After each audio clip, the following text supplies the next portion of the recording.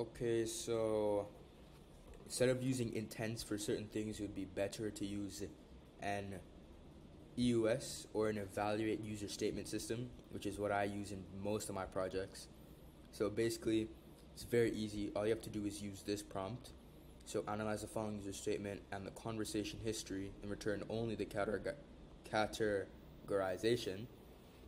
Then you use, let's just call it XML tags, like statement and statement, and you use the particular tags that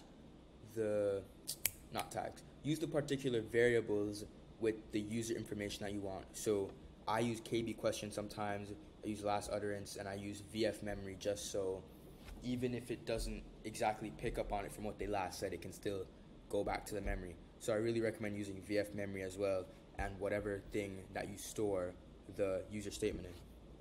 Now for response options, you just say the response options here and then describe them down below, and the AI will usually pick up on it as best as it can. So you'd say something like Q&A, that's for when the user's asking a question. That's what I use. Lead, so if the user's interested in joining the inner circle, which is the program, the special emails program for this demo I'm working on. Browse for products, recommendation for product recommendations, return is to go back, and tracking is for product tracking. So, and you don't really need any prompt settings for this, but what I do recommend is for this you use Claude 3 Haiku, turn your temperature all the way down and put your max tokens on 100, because if it's only outputting Q&A and this, then it shouldn't be taking that much tokens. And I'm going to test it right now. So let's say I have a question about XYZ. It should output Q&A just like that. And then what you're going to want to do, you're going to want to make some conditions, because you're going to store this in a variable, and you're going to make conditions, and the conditions are going to lead it to where you want to go, which you would do the same thing with intents, but it's just better to do it this way, because with intents it can't really pick up on every possible thing the user would say, and it's just straining the system too much. So that's why I do this.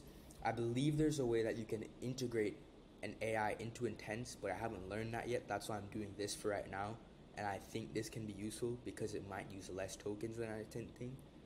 Correct me if I'm wrong. So for this, you put condition if EOS contains, and then you fill them with the response options that you made here, and then you would lead them to the blocks, the corresponding blocks for each thing. So it's a very simple system.